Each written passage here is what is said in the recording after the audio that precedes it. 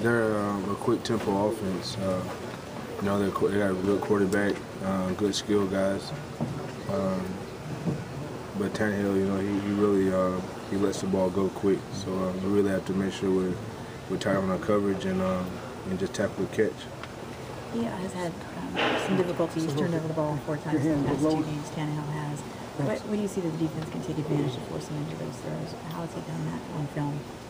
Really, you know, when you're a young quarterback, you know, you're still trying to find your way, and you know, he's done a great job with that, with the offense. And but for us, you know, we just have to get after him, you know, and not give him a chance to, you know, sit back in the pocket and you know, make the throws he want to make. When you look back on the Rams game, Patrick, what are some of the mistakes that you guys saw defensively that you did that you need to correct? I look back on the Rams game. I'll try to put that game behind us now, you know, and you know, focus on the Dolphins. You know, that game was just a tough game. You know, it was a physical game, a game that came down to the wire. You know, as far as defense goes, you know, I always feel like we can improve on everything. You know, it's not just one thing that we can do better, but everything we can do better. So, but that game is behind us, and now, you know, it's about focusing on the Dolphins.